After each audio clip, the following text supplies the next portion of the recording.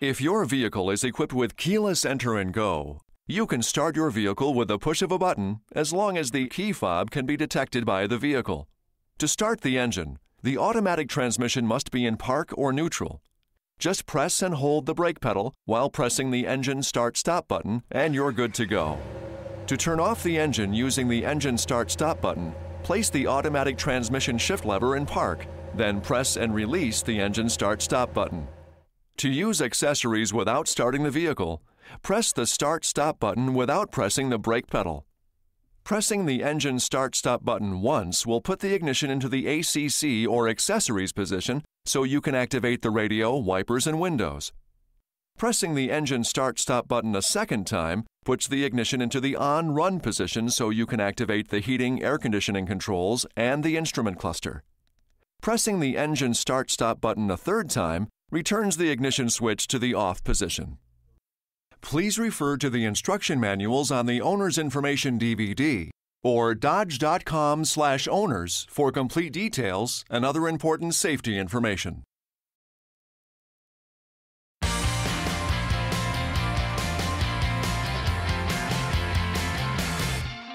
If your vehicle is equipped with our innovative automatic temperature control system, you can automatically maintain the climate in the cabin of the vehicle at the comfort level set by the driver and passenger. The system automatically adjusts airflow temperature, airflow distribution, airflow volume, and the amount of outside air recirculation. This maintains a comfortable temperature even under changing conditions. Operation of the system is quite simple. Just touch the Auto Soft key on the touchscreen and then adjust to the temperature you'd like using the up and down soft key arrows on the temperature control. Once the comfort level is selected, the system will maintain that level automatically using the heating and air conditioning systems. You will experience the greatest efficiency by simply allowing the system to function automatically. The system can be controlled manually by touching the auto control again to turn the auto function off. If you prefer, you can also operate the automatic temperature control using the hard keys located under the touchscreen. Please refer to the instruction manuals on the Owner's Information DVD or dodge.com/owners for complete details and other important safety information.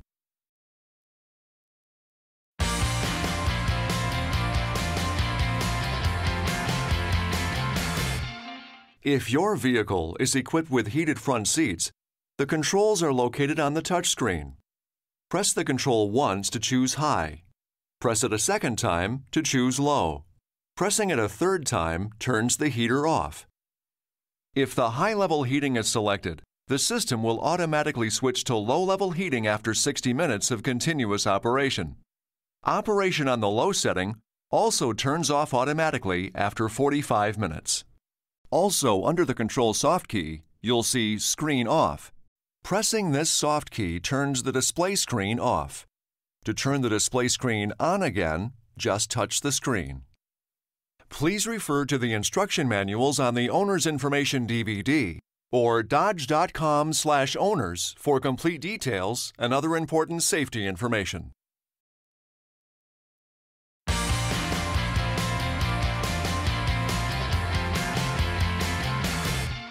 If your vehicle is equipped with a heated steering wheel, that means no more popsicle fingers on cold days. The control for the heated steering wheel is located on the touchscreen. Just touch the control to activate the system. The switch indicator light will illuminate. The heated steering wheel will stay on for up to 70 minutes before automatically shutting off. To turn the heated steering wheel off manually, touch the control again. Please refer to the instruction manuals on the Owner's Information DVD or dodge.com/owners for complete details and other important safety information.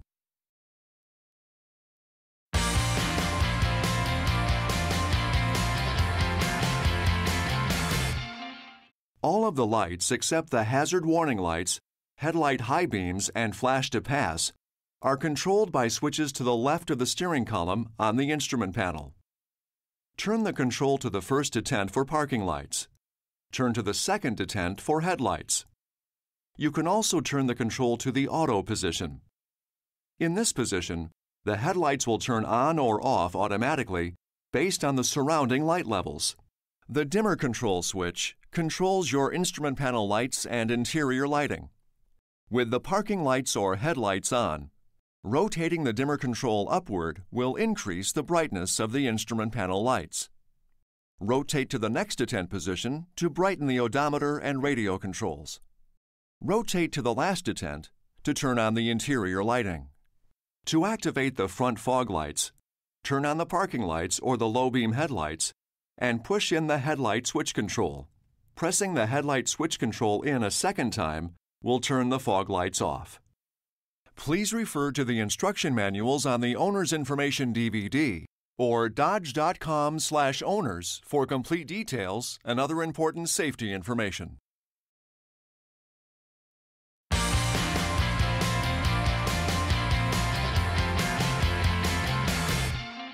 Your Electronic Vehicle Information Center, or EVIC, features a driver interactive display that is located in the instrument cluster.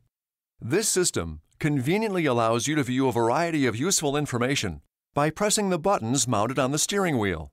You can get information about system status, vehicle information warning message displays, tire pressure monitoring system if equipped, trip functions, and much more.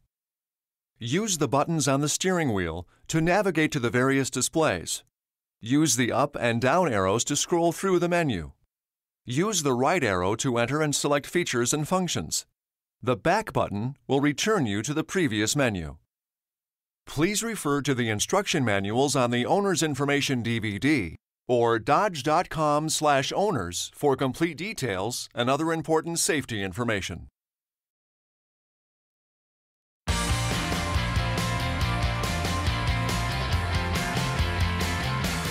Did you know you can customize your vehicle's personal settings just the way you want? You can set up your vehicle your way. Let's give you some examples. You can lock your vehicle from outside with just the push of the lock button on your key fob. The turn signals will flash and the horn will sound to let you know the vehicle is locked. Nice, eh? Unless it's nighttime and you'd just as soon not wake the kids or the neighbors. Well, you can change those settings using your touchscreen. Here's how. Select More on the touchscreen and then Settings. Now, you can select Doors and Locks and then the feature you want to customize. In this case, Horn with Lock. There will be a check mark next to the feature if it is active. Touch the feature bar to turn the check mark off and deactivate the feature. It's as easy as that. The horn is off and the kids and neighbors stay asleep. Let's talk about a few more. Your vehicle is equipped with a feature that will automatically turn on your headlights approximately 10 seconds after turning on your windshield wipers if the headlight switch is in the auto position. It's a nice feature. It's also a feature you can turn on or off if you like. Let's go through the procedure.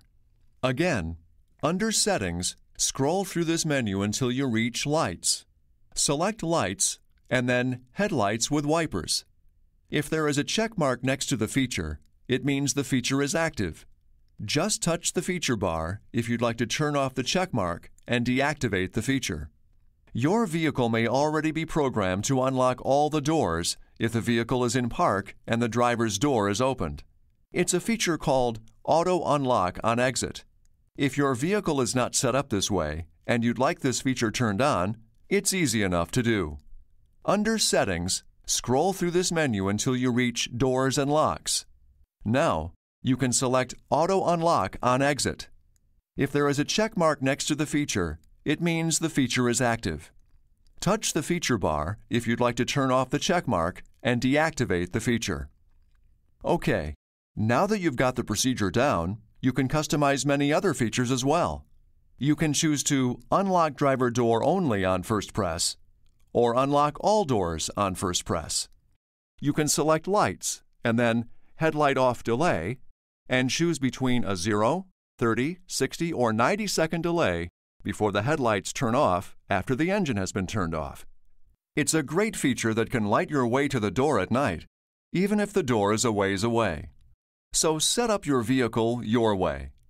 Please refer to the instruction manuals on the Owner's Information DVD or dodge.com/owners for complete details and other important safety information.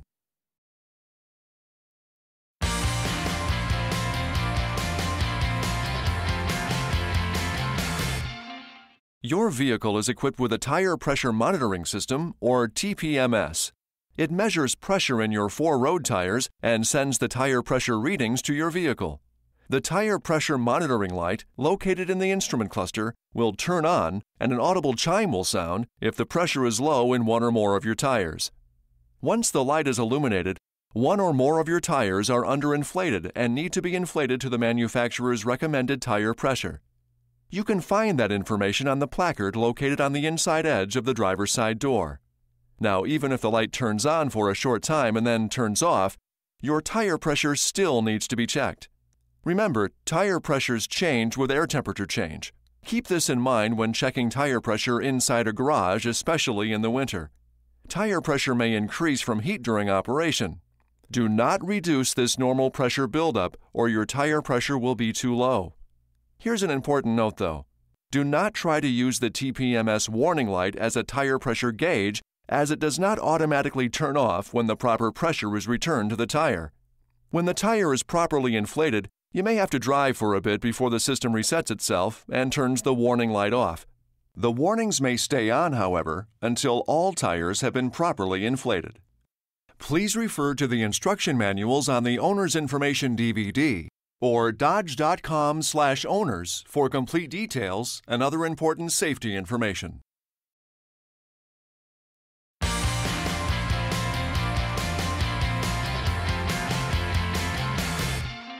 Here's hoping you'll never have to. But just in case, let's talk about changing a flat tire. The jack and jack handle are stowed underneath a cover in the rear storage bin in the cargo area. The spare tire is stowed underneath the rear of the vehicle and is held in place by a cable winch mechanism. Remove the jack handle components 1, 2, and 3 from storage. Now, you'll need to fit the assembled jack handle over the winch drive nut located in the jack storage area. Rotate the jack handle assembly counterclockwise until the spare tire is on the ground, with enough cable slack to allow you to pull the spare tire out from underneath the vehicle. Raise the spare tire upright so the tire's tread is on the ground, and then tilt the retainer at the end of the winch cable and remove it from the center of the wheel. Now, you can winch the assembly back up into place underneath the vehicle. Go ahead now and loosen, but do not remove the wheel lug nuts by turning them to the left one turn while the wheel is still on the ground. Make sure you're parked on a firm, level surface safely away from traffic. Avoid ice or slippery areas. Also, make sure the ignition is off, the hazard lights are on, and the parking brake is fully set. Blocking both the front and rear of the wheel diagonally opposite of the jacking position is also a good idea. If changing the right front tire, block the left rear tire. Place the jack underneath the lift area that is closest to the flat tire. Turn the jack screw clockwise to firmly engage the jack saddle with the lift area of the sill flange. Do not raise the vehicle until you are sure the jack is fully engaged. Now, you're ready to raise the vehicle by turning the jack screw to the right. Raise the vehicle only until the tire just clears the surface and enough clearance is obtained to install the spare tire. Remember, minimum tire lift provides maximum stability. Okay, now go ahead and remove the lug nuts and wheel. Position the spare tire on the vehicle with the valve stem facing out. The vehicle could be damaged if the spare tire is mounted incorrectly. Reinstall the lug nuts with the cone-shaped end toward the wheel. Lightly tighten the lug nuts clockwise. Now, you can lower the vehicle by turning the jack screw to the left and remove the jack. Once on the ground, you can finish tightening the lug nuts. Alternate lug nuts until each lug nut has been tightened twice. Maximum effort should be used for final tightening of the lug nuts. It's always a good idea to have the tightness checked with a torque wrench by your authorized dealer or at a service station. Now, just secure the tire, jack, and tools in their proper locations, and you're ready to go. Please refer to the instruction manuals on the Owner's Information DVD or dodge.com/owners for complete details and other important safety information.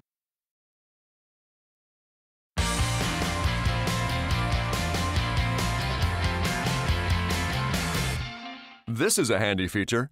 An in-floor storage bin is located behind each front seat. Each 1.6-gallon or 5.9-liter bin can hold up to 12 12-ounce or 0.35-liter cans, plus ice or other items. The removable bin liner allows for easy filling, emptying, and cleaning. To access the bin, pull the door latch release loop upward to release the latch and then forward to open the bin door. Here's a quick note though. Position the front seat to at least a mid-track position to provide easier access to the storage bin. Please refer to the instruction manuals on the Owner's Information DVD or dodge.com/owners for complete details and other important safety information.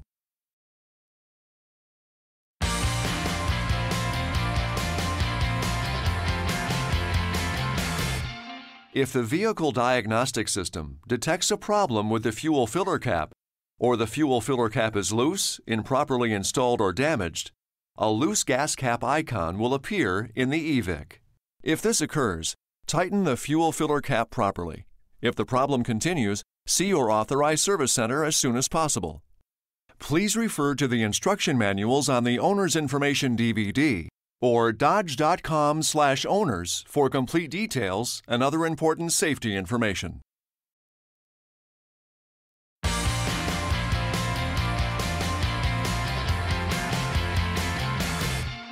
The multifunction lever, located to the left of the steering wheel, controls the operation of the turn signals, windshield wipers and washer, headlight beam selection, and flash-to-pass lights. For headlight selection, push the multifunction lever away from you to switch the headlights to high beam. Pull the multifunction lever toward you to switch the headlights back to low beam. And you can signal another vehicle with your headlights by lightly pulling the multifunction lever toward you. This flash-to-pass feature will cause the headlights to turn on at high beam and remain on until the multifunction lever is released. This talented little lever also operates the windshield wipers and washer when the ignition switch is in the on-run position. Rotate the end of the multifunction lever to the first detent for low-speed wiper operation, or to the second detent for high-speed wiper operation. Use the intermittent wiper when weather conditions make a single wiping cycle with a variable pause between cycles desirable. To use the washer, push the multifunction lever inward completely and hold it for as long as washer spray is desired. And here's a great feature. If your vehicle is equipped with auto headlights, your lights will come on when you activate your windshield wipers. When this feature is active, the headlights will turn on approximately 10 seconds after the wipers are turned on if the headlight switch is placed in the auto position. In addition, the headlights will turn off when the wipers are turned off if they were turned on by this feature. If your vehicle is equipped with rain-sensing wipers, this feature senses moisture on the windshield and automatically activates the wipers for you. You can activate the system through your touchscreen display. Refer to your Owner's Information DVD for details. The sensitivity of the system is adjustable from the multifunction lever. Wiper delay position 1 is the least sensitive, and wiper delay position 6 is the most sensitive. Your vehicle is equipped with a rear window wiper. Rotating the center part of the switch forward to the on position will activate the wiper. Rotating the center of the switch all the way forward will turn on the wash function. Your vehicle may be equipped with the Smart Beam system. This feature provides increased forward lighting at night by automating high beam control through the use of a digital camera mounted on the inside rear view mirror. This camera detects vehicle-specific light and automatically switches from high beams to low beams until the approaching vehicle is out of view. Please refer to the instruction manuals on the Owner's Information DVD or dodge.com/owners for complete details and other important safety information.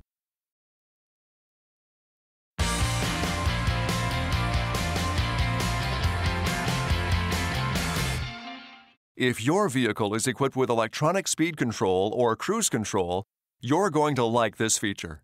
Remember though, cruise control is designed for use in continuous flowing highway traffic and when engaged, can take over accelerator operation at speeds over 25 miles per hour or 40 kilometers per hour. The control is conveniently located right on the steering wheel for easy one-touch operation.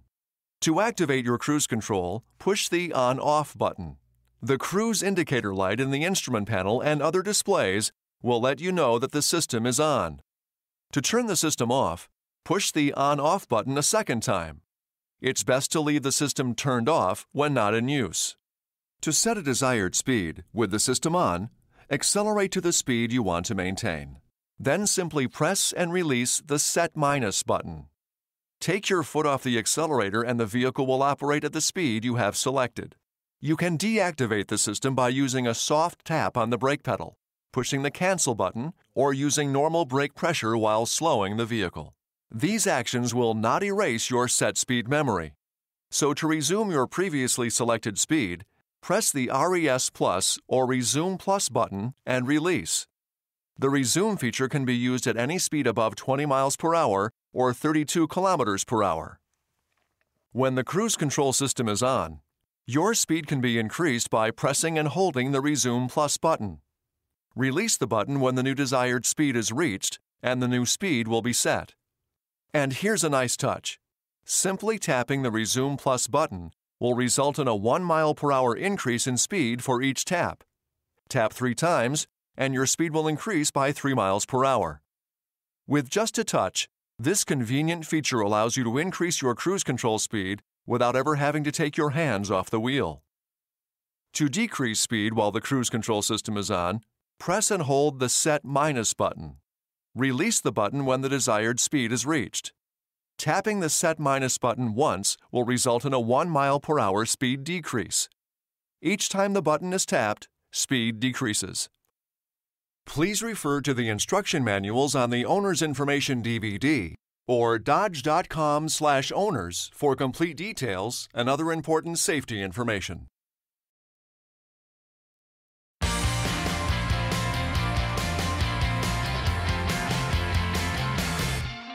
Your vehicle may be equipped with a rear camera system that allows you to see an on-screen image of what is immediately behind your vehicle whenever the shift lever is put into reverse. There is nothing you need to do. The rear camera image will be displayed on the radio display screen located on the center stack of the instrument panel. The camera is located in the light bar over the rear license plate. If snow, ice, mud, or anything else builds up on the camera lens, clean the lens, rinse with water, and dry with a soft cloth. A quick note though, always make sure you carefully look around to check all surrounding areas around your vehicle before backing up. Please refer to the instruction manuals on the Owner's Information DVD or dodge.com/owners for complete details and other important safety information.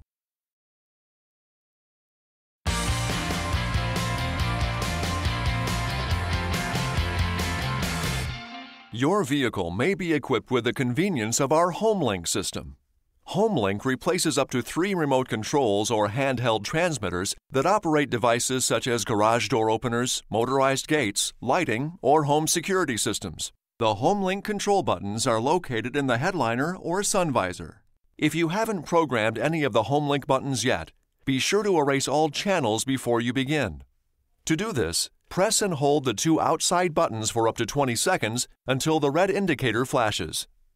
For more efficient training and accurate transmission of the radio frequency signal, it is recommended that a new battery be placed in the handheld transmitter of the device being programmed to HomeLink. The HomeLink unit is powered by your vehicle's battery and does not require battery replacement.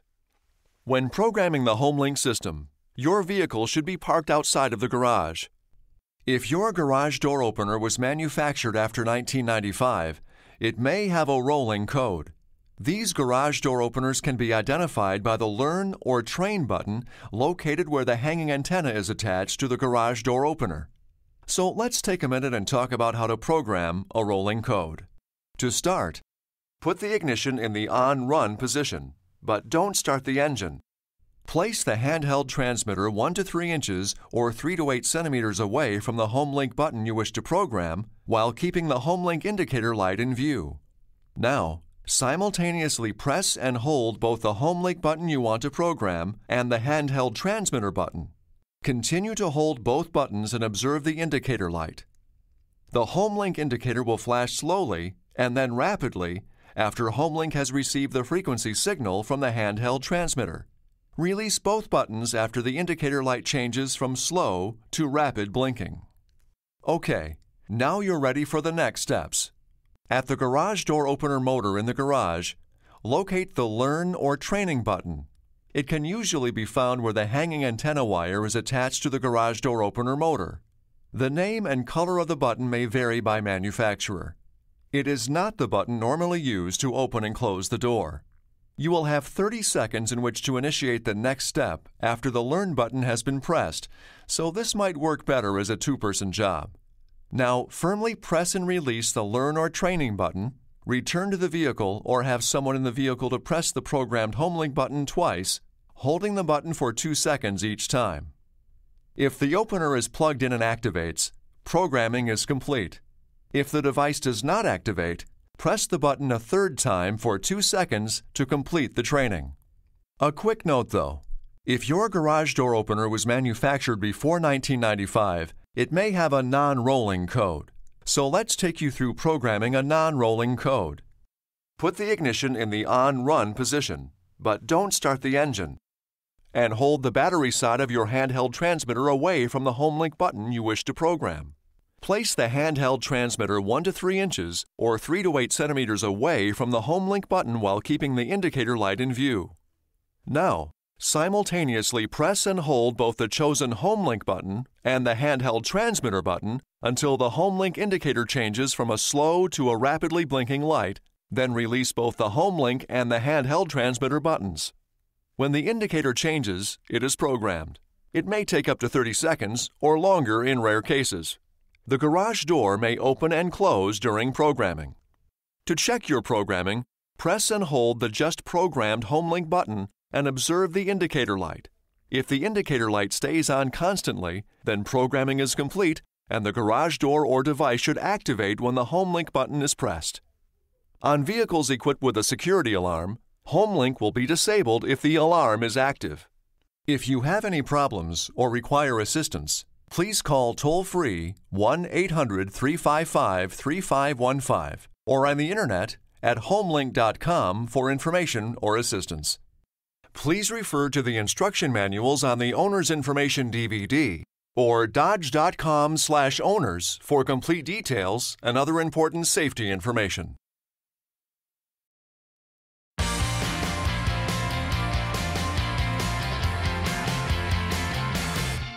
Your vehicle may be equipped with one or more 12-volt power outlets.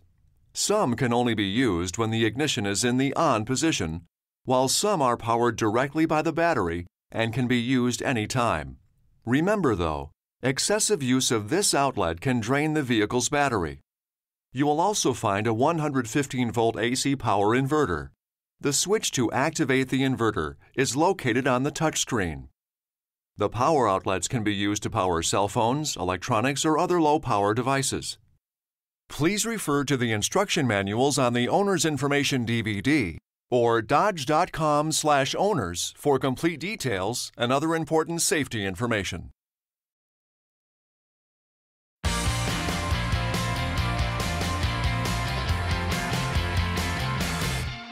If your vehicle is equipped with steering wheel audio controls, you can manage your audio system without ever having to take your hands off the steering wheel. The steering wheel audio controls are located on the rear surface of the steering wheel. The left and right controls are rocker-type switches with a push button in the center of each switch. On the right-hand switch, press the top of the switch to increase the volume. Press the bottom of the switch to decrease the volume. Press the button in the center of the switch to change modes AM, FM, etc. While you're in radio mode, press the top of the left-hand side switch to seek the next listenable station up from the current setting. Press the bottom of that switch to seek the next listenable station down from the current setting. Press the button in the center of the left-hand side switch to tune to the next preset that you have programmed. Now, if you're in media mode, press the top of the left-hand side switch once to listen to the next track. Press the bottom of that switch once, either to listen to the beginning of the current track or to listen to the beginning of the previous track if it's within 1 second after the current track begins to play. Press the switch up or down twice to listen to the second track, 3 times to listen to the third track, and so forth. Please refer to the instruction manuals on the Owner's Information DVD or dodge.com/owners for complete details and other important safety information.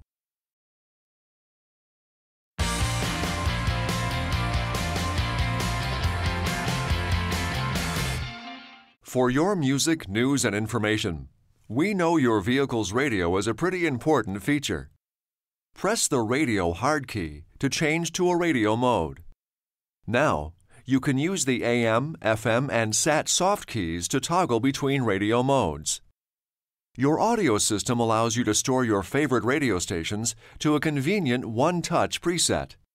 Select the radio band by touching either the AM, FM, or SAT soft key. Now, once you've tuned to a station you'd like to preset, touch and hold one of the preset soft keys at the top of the screen until you hear a confirmation beep. So now let's set the clock. To set the clock, press the Settings hard key and then Clock. Now you can adjust the hours and minutes using the up and down soft keys. Press the Done button to return to the Settings menu and save your changes. Please refer to the instruction manuals on the Owner's Information DVD or dodge.com/owners for complete details and other important safety information.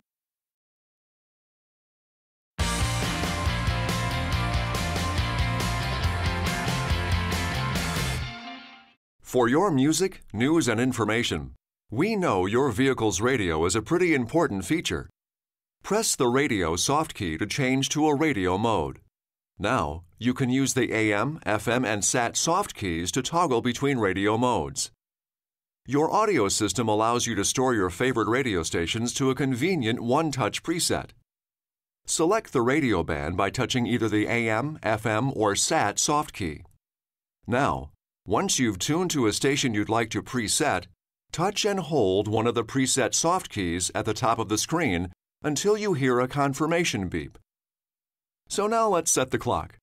To set the clock, press the More soft key on the lower right corner of the screen. Press the Settings soft key and then Clock. Now, you can adjust the hours and minutes using the plus and minus soft keys. Press the Back button to return to the Settings menu and save your changes. Please refer to the instruction manuals on the Owner's Information DVD or dodge.com/owners for complete details and other important safety information.